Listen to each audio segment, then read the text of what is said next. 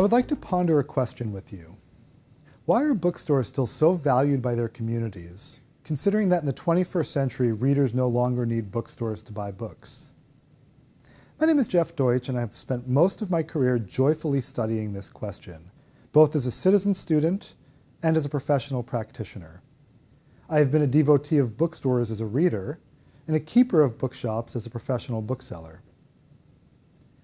As such, I have many answers to this question, but today I would like to consider a view through the lens of landscape and environment, as I develop one possible explanation of why communities so value their bookstores, and perhaps why communities who don't value their bookstores should reassess their priorities, if only to make their landscapes more beautiful and more profound.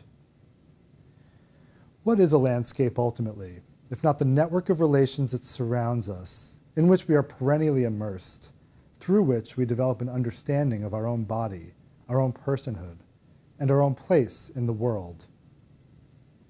The perpetual unfolding of this world of perception against which we measure ourselves and through which we define ourselves is what we really mean when we talk about landscape and environment.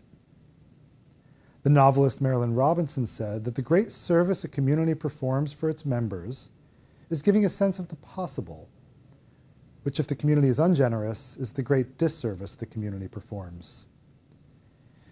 And yet, when we think of landscapes, we often imagine a pastoral landscape or an urban landscape. When we do, we likely conjure certain images. Our landscapes have skies and trees and grass. They might have buildings or hills or both. There is something of the natural world in them, and there is something of the material world, whose construction tends towards solving our material needs: shelter, goods, services. One of the purveyors of goods is the bookstore. While they are becoming more rare, they have persisted long after other seemingly archaic proprietors, like the video store, have all but disappeared. I am a shopkeep at one of our country's oldest bookstores, the Seminary Co-op. Unlike most bookstores and libraries, the Seminary Co-op is devoted exclusively to books. No coffee, no knickknacks, no maker's lab, no internet access, not that there's anything wrong with any of that. The books create a totalizing environment, a landscape in which one might immerse themselves. In 2021, readers do not need bookstores to buy books, full stop. So why operate a bookstore at all? The answer is counterintuitive. In order to better support our mission, after 58 years as a member-owned cooperative, the Seminary Co-op became the first and as yet only not-for-profit bookstore whose mission is bookselling. You can deduce from our new not-for-profit structure that our answer has nothing to do with retail and the business of buying and selling. The answer, however, does have something to do with landscape. And that landscape has everything to do with how we make our way through the world. A primary reason for our persistence and a primary product of pursuing our mission is the landscape of books that we build for our community. I grew up among books, in a culture that, thinking them holy and worthy of devotion, privileged books above just about anything else. I am descended from wandering people, people without a homeland. And as we couldn't make our enduring home in a given place, we made of books, enduring books, our homeland. As a boy and a young man, I wandered book-lined spaces, collections housed in my parents' bookshelves, in the personal libraries of my friends' families, in libraries, and most excitingly, in bookstores. Interestingly, I was a rather reluctant reader. All of those books were there, but there was something of a required reading element to it all, something alien, something that distanced me from the collections. They weren't my books. To this day, I struggle with required reading. Give me a week and a stack of difficult books that have piqued my interest, and I'll read them with great gusto. But give me a deadline and an assignment, and I will find myself resistant to even the most engaging book.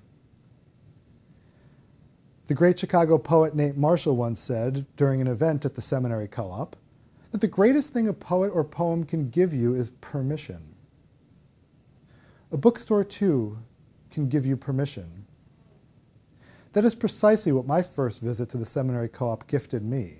Permission to be among books outside of an institution of learning, outside of others' expectations of me, and outside of any requirement, be it a deadline, a due date, or a commitment to anything other than to consider, perhaps, possessing a book, which meant making it mine as much as it meant owning a copy. Even when I was struggling with reading, the presence of books was meaningful to me. It was the presence of books that developed my lifelong reading habit. Like the sociologist Edward Shills, I have gone to bookshops to buy and browse. I have gone to them to buy books I wanted, and because I just wanted to buy a book. And much of the time, just because I wanted to be among books, to inhale their presence.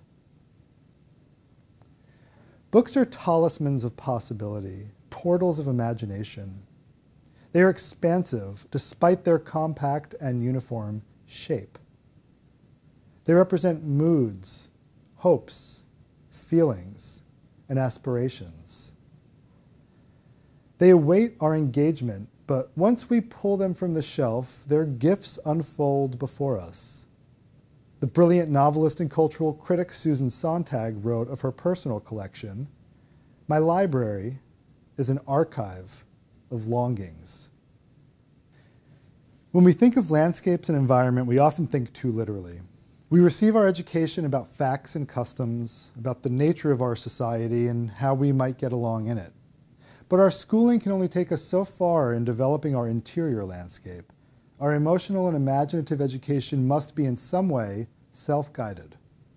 We are the passages between the internal and external landscapes. And this is where books and bookstores can help us cultivate this critically important, if invisible, landscape.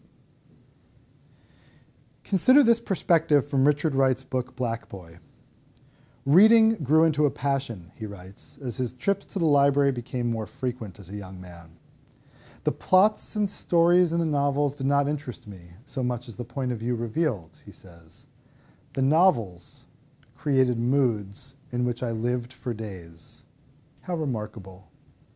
The novels created moods. We know the atmospheric pressure of those moods and how varied they are. We know how they feel. We have barometers by which to measure their qualities. It seems to me that we can learn how to feel, in addition to how to think, from books. We abide in their landscapes.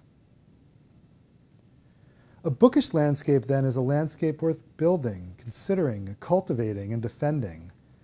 Bookshelves create environments that seep into our consciousness and our subconsciousness. They are landscapes as critical to the growth of the human as any natural or material landscape. Being among books, then, being in bookish spaces, is an act of construction. The seminal American poet Walt Whitman told us that books are to be called for and supplied on the assumption that the process of reading is not a half sleep, but, in highest sense, an exercise, that the reader must himself or herself construct indeed the poem, argument, history, metaphysical essay, the text furnishing the hints, the clue, the start or framework. Not the book needs so much to be the complete thing, but the reader of the book does.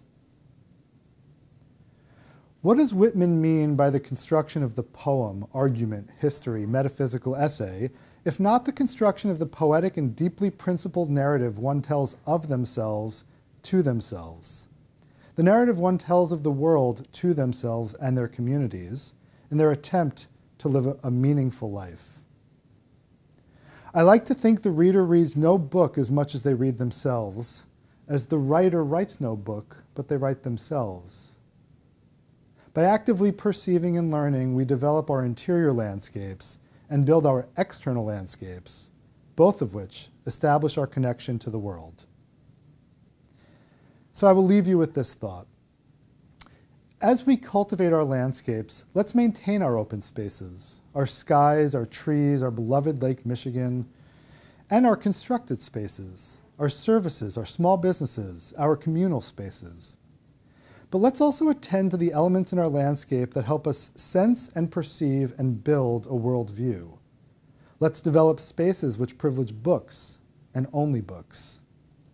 Come visit the Seminary Co-op bookstore, or 57th Street Books, or Pilsen Community Books, or Women and Children First, or Unabridged Books. Chicago is abundant with great bookstores. Why are bookstores so valued by their communities? Because in some way, we are all wandering people, wandering in search of ourselves.